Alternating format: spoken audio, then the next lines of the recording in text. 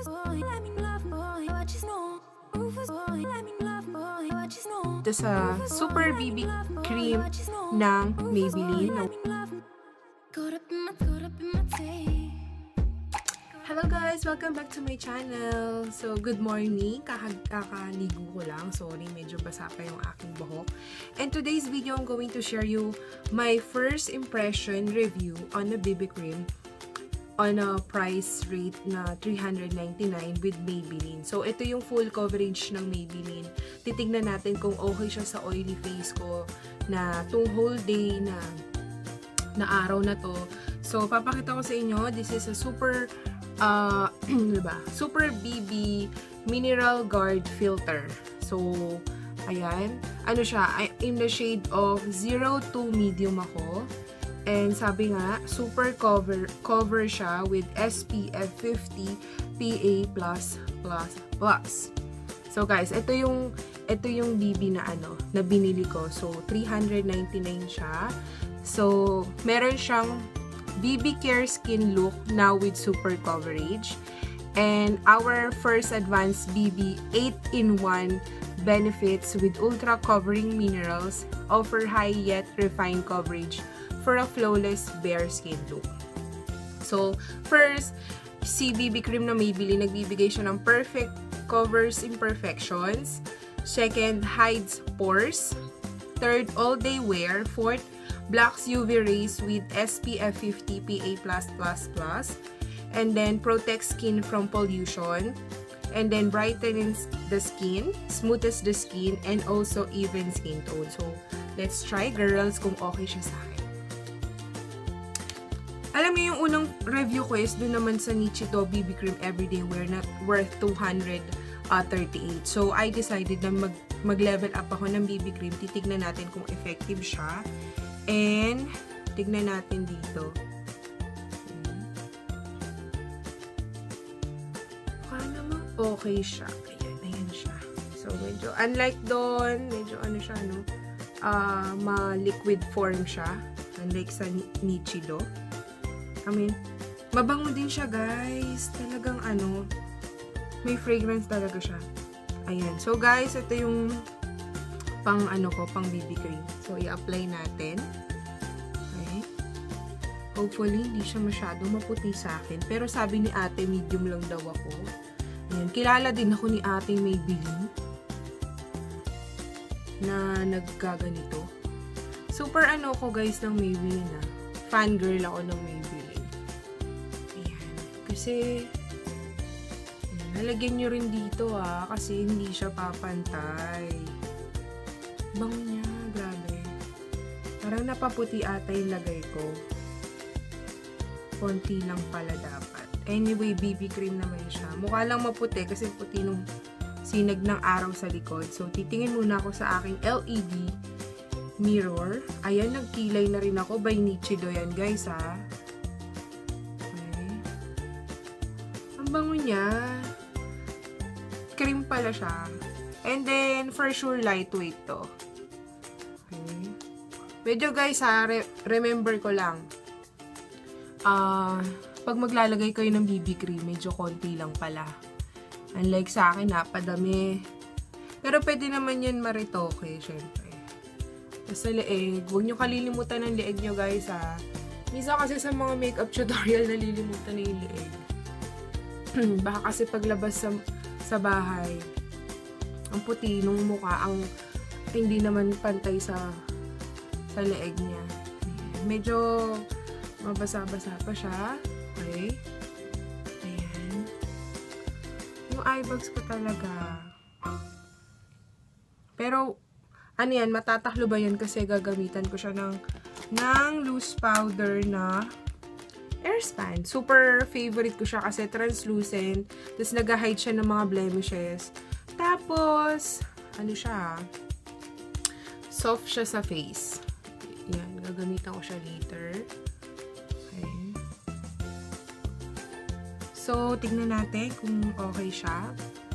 Okay. Ayan, medyo ilapit natin. Ayan, medyo pumuti ang aking mukha. Okay. Ayan, hindi siya sticky. Hindi siya sticky, and na-absorb agad siya ng face ko. Hindi siya... Yan. Sana hindi magbago ang Maybelline na BB. Super BB ang tawag sa kanila. So, yan. And then, guys, bumili pala ako sa ano, para matuyo. Chichikahin ko muna kayo. Bumili ako ng tawag dito. Wait lang. Sa Essence, yung sabi ko sa'yo, nabibili ako ng All About Matte. Ito. Ayan. Essence siya. All About Matte. This is a fixing compact powder. Ano lang siya ha. For only 299. Ewan ko mga autofocus siya. Ayan, 299. So, ganito siya kasimple. Ayan, wait lang. Ayan, yun siya. Okay. Super na-try ko siya. Hindi ako nag-oily. Hindi ako nag-blot kahapon. And, love ko yung essence ha, guys. Tsaka to, hindi ko pa nare-review to together with this one. And then, may binili ako sa Catrice. Bago siya sa pandinig ko na Catrice na brand. So, guys, bumili tayo ng sariling atin na cosmetics. So, Catrice Cosmetics. Ewan ko kung mag-wear. Ayan. Catrice. So, this is a multicolor compact powder for lighter skin. This is only 499. Medyo may kamahalan. Pero mura na rin sa akin yun. Ano siya, na-typean ko siya kasi ang cute nung ano niya, nakalagay sa loob. So, ginagamit to is in the shade of ano pala ako, 010 Rose Beige.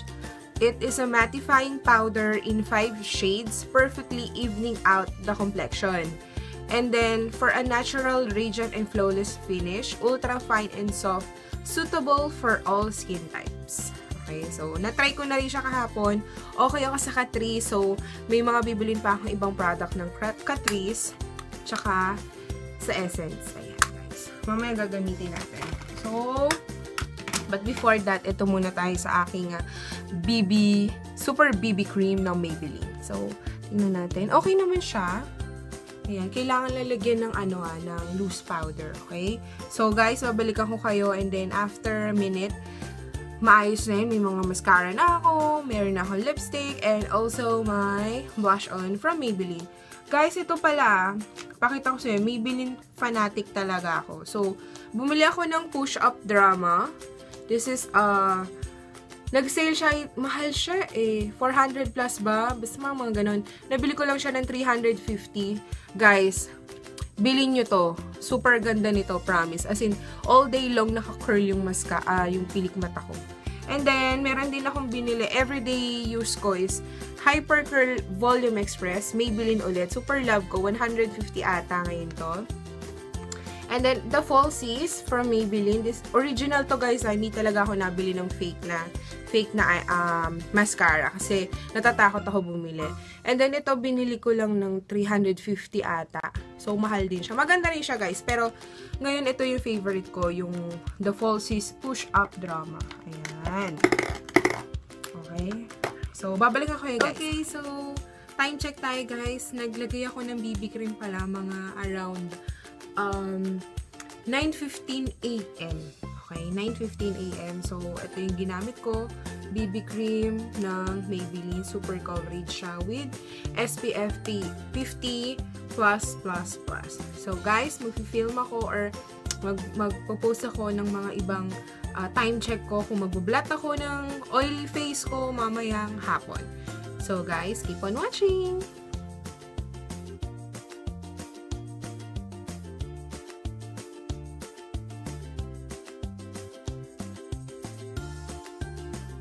So, hello guys! Welcome back! So, time check tayo. Diba kanina nag-flash ako ng picture ko. Exactly 12 o'clock siya. So, with flash, pero hindi siya nagbablot. Diba? Medyo shiny pa rin yung aking face dun sa nilagay kong Super BB Cream. So, ngayon, kauwi ko lang galing event. Time check tayo guys. It's 9:10 PM ng gabi. So, ayan, kita nyo. As you can see on my face, ayan, ganun pa rin siya. Fresh pa rin. Kanina kasi mga 3 o'clock ng hapon, nag-retouch ako kasi dito sa pinaka-T area ng face ko, dun lang yung oily. So, ginamitan ko siya ng Catrice na na Essence na matte, all about matte na compact powder. And ngayon, hindi pa ako nag-lipstick lang ako, parang hindi naman pale yung pag-film ko sa inyo. So guys, super okay din ako dito sa Super BB Cream ng Maybelline na worth $399. So totoo talaga yung BB Super Cover SPF 50 PA+++, kasi siya, totally super coverage siya sa face ko. So thumbs up ako guys sa Super BB Cream ng Maybelline. So, thank you for watching guys, and please subscribe on my channel, okay? And follow me on my Instagram account, I am Stipipay. And also, if you like my video, please like and share. And also, if you have any comment to review, dito lang sa baba ng description box ko. So, see you on my next video, guys!